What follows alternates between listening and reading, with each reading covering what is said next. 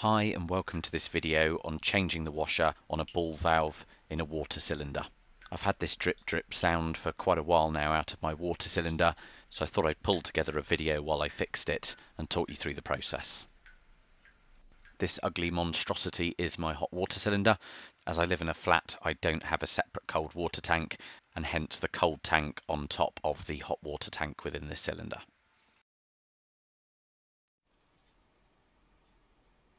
Okay, so focusing on the cold water tank at the top here, this top section can simply be peeled back off.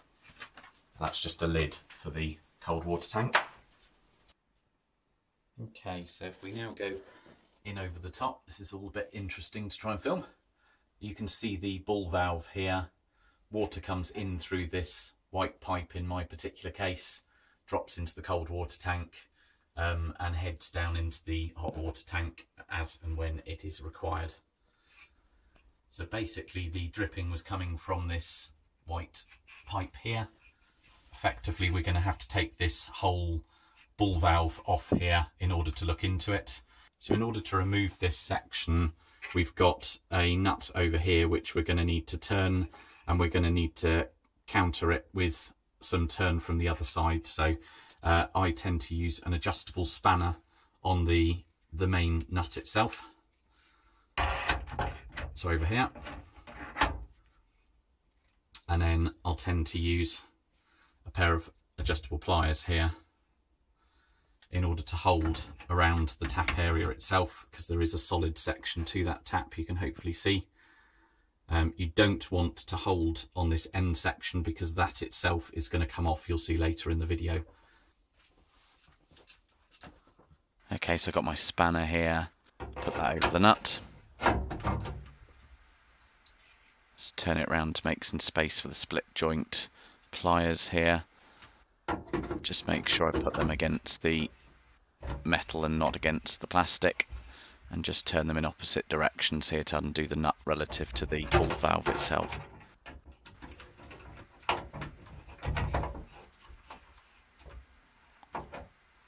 Can be quite stiff if it's not been done for a long while, but a couple of turns and it seems to come nicely loose. I'm going to do the rest by hand, just being really careful to support the weight of the ball valve so that it moves as easily as possible, and get my thumb over the end at the relevant point, because there is a washer in here and we don't really want to lose it into the tank of water if we can avoid it. So thumb over the end, and you can see the washer there in red. Just check there's no washer on the other side. Now I've got the one I want. So we can dismantle this now, we've got what we need. Okay, this is the ball valve itself as it came out. We're just going to want to remove the arm itself here, which is held in with a split pin. I'll try and make that visible. You've got a pin here, and it's literally called a split pin because it's just bent at the end there.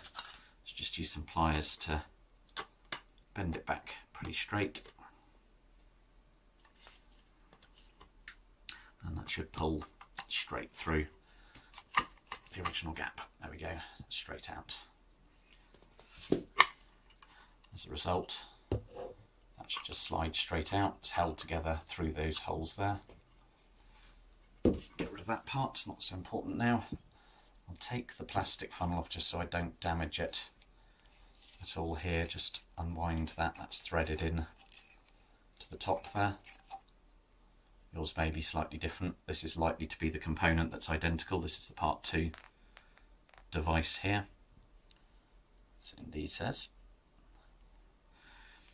Cool. Now we've got the washer in here, which looks pretty knackered, to be fair, and it should have the nozzle behind it. Let's open this up. You might need again to get your spanner, etc., and use the metal here for leverage to undo this. I've undone this recently, so I'm actually able to do this by hand. You're almost certainly going to need tools just to fight. As I say, again, use this as the leverage point to push against those to undo that ring there. That just comes off, straightforward metal ring there. This can be a bit more difficult to get out of the middle here, but again has been out recently, so will come out without too much pain. So inside there is the diaphragm itself, and that definitely looks like it's had better days.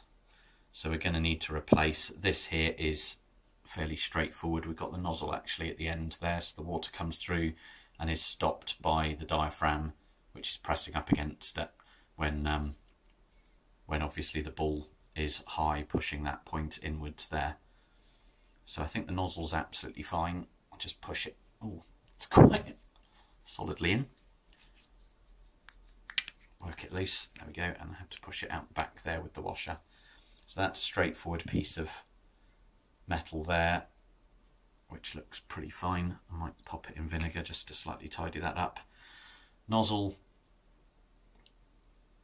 bit of solid plastic, no real concerns there from my perspective.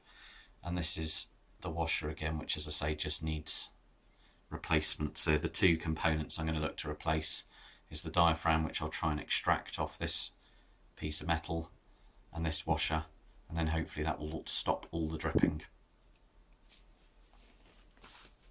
This is what I've bought to do the replacement with, actually, is from Screwfix.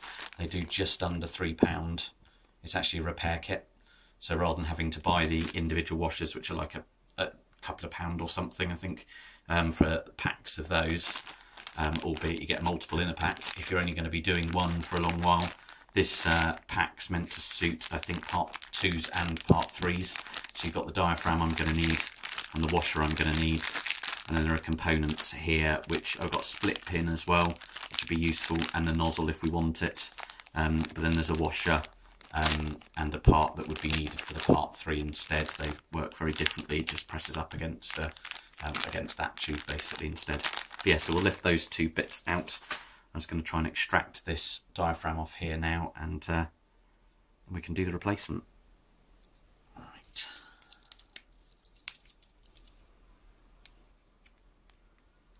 There we go. Got the knife. The whole thing's kind of collapsing inwards on itself there, but as long as it will peel off, that's all we're actually after. There we go, you can just start to see the inside there. Put the knife aside. So the diaphragm's on there, just start to peel it back. It's nicely stuck in place. But that's again something that just needs replacement at this moment in time. And this looks pretty simple and solid. So I've just got here a jar with some malt vinegar in it. Don't need to worry about pure metal components, etc. We can just drop those in there and they'll just help remove some of the limescale that's causing challenges there. This part, I don't know if I can actually just drop that bit out. I don't want any plastic or rubber really, because that's more likely to suffer as a result. I don't think that middle section's going to come out, to be honest. I'm going to take a risk with it. Not quite what you should do, but I want this all nicely cleaned up so it's easy moving. Come back to that in a mo. Okay, the items have had a good thorough soaking in vinegar, so it's ready to put it all back together again, so we can do that now. So I'm going to start with the main housing here. This is what we're going to need to put the diaphragm into. Actually, before we do that, let me just show you this part, the part on the front, which is going to push into the diaphragm. So this button was really, really tough at the start to do anything with. Now, having had a good soak in vinegar, it actually slides out, which is really important. But most importantly, it's just comfortable sliding backwards and forwards without any real effort at all there, which is really important so that it can turn on and off without getting stuck due to limescale, etc. So really pleased with that. That's a nice job. So as I say, back to the housing here, get the diaphragm. We need to just pop the diaphragm in. Now, in order to know the way round for this, you can see there's a little ridge on this inside here. Hopefully you can just about see that, and there should be exactly the same on the diaphragm. So on one side here it's completely smooth. On this side here you can hopefully see there's a ridge as well. So we're going to line those two up and they should beautifully marry up. So that fits really comfortably. If you turn it the wrong way up, it just doesn't feel comfortable in there. So that's how to know that's the right way up. We're going to need to then screw this one in place. This has got an alignment notch there, so just pull those two together. They're not going to marry up quite yet, not until they're kind of forced in place. There's a nice seal by this ring here. Should be able to do that enough by hand to make sure that's really tough there. And that button now, plunger effectively, goes in and out nicely and moves the diaphragm as appropriate there. Perfect. So that will marry up as it needs to with the nozzle. I'm going to put the original one back in because there's really nothing wrong with that. But you can obviously replace that from the set if you need to. That's now all in place, and diaphragm will meet it as it needs to prevent water flow. Perfect. So we'll pop this back on. You might not need to in your tank, but in my tank you can't actually twist this on and off when hang on, it's going cross-threaded. Yeah, you won't be able to actually do that while it's in the tank. In my case, just check in your case before you actually do it to make sure. It's obviously easier to do at the end if it's possible to avoid any damage to it, but in my case it simply won't twist in place due to the length of this piece here. So now we're pretty much ready to put it back in. We're going to need to put the washer on the back before we actually go ahead with that. That looks a little bit messy actually. I need to make sure I've definitely got the new one. That is the newer one, to be fair. That's just because I've put it on and off a couple of times as part of testing this, so that is the new one. I'll push that in nice and tidily there so it hopefully can't fall out, but I'm still going to keep an eye carefully as I screw it back in, and we'll need to pop this all back together. So again, we've got the lines here. We're going to put this down through the middle ball itself and just line those holes all up nicely there. Let's make sure. Get the pliers and just make sure it's properly straight.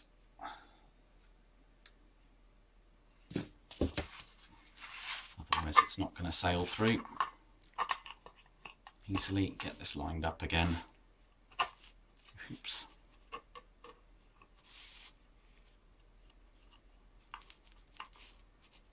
Slide it in and through. Perfect. That's then properly sliding in and through there.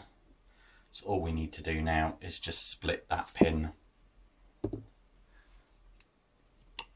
to make sure it stays the way it should.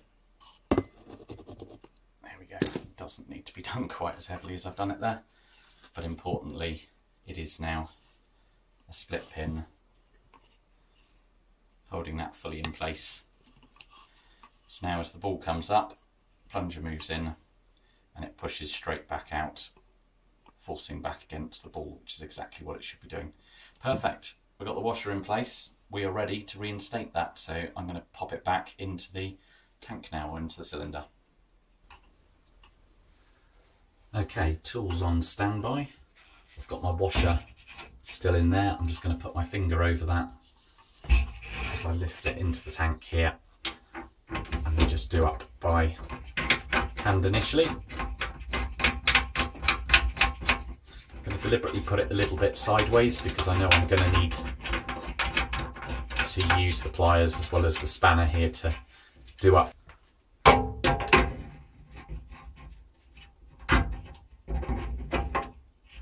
Perfect, put that on there.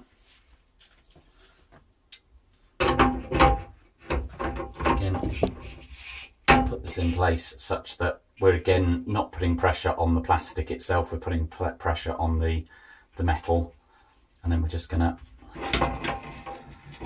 tighten this up. Doesn't have to be massively tight. The washer's going to do the work. That's solid enough. We'll just use the nut to move the whole thing round until that feels about right. That all feels very solid. and that seems to be working fine, so I can now turn the water on and hopefully this should flow and stop as appropriate without dripping.